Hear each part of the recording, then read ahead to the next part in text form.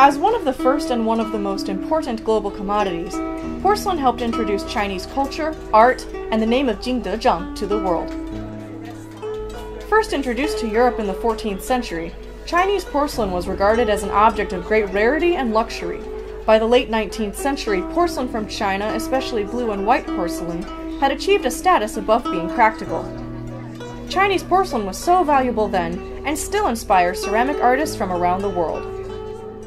For an exhibition in this year's Art in Action, one of the largest art events in the UK, Mia Sarosi made a blue and white porcelain piece with a dragon pattern. The artist said she is interested in the positive symbolism of dragons both in Eastern and Western cultures. For the Art in Action show, she also used a gold luster for the dragon's flames, as she is aware that in China, gold is a color used in many different celebrations.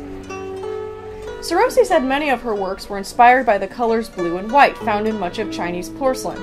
She would love to travel to China one day, and she would especially want to visit Jingdezhen. British ceramic artist Jessie Lee also said there has been a big influence by Chinese ceramics in the UK.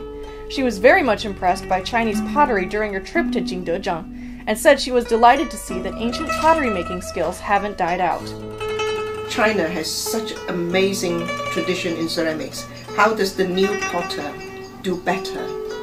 It's very, very difficult. It's very difficult to surpass what was already there, surpass something that was so amazing. While the West is learning from China, young Chinese artists are now studying in the UK for new technology, including 3D printing and using robotic arms to make coil pottery.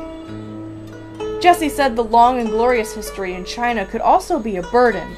According to Jessie, artists in the UK don't have that much history and tradition, but it is easier for them to create and innovate. With contributions from both the East and the West, the making of ceramics has entered a new phase.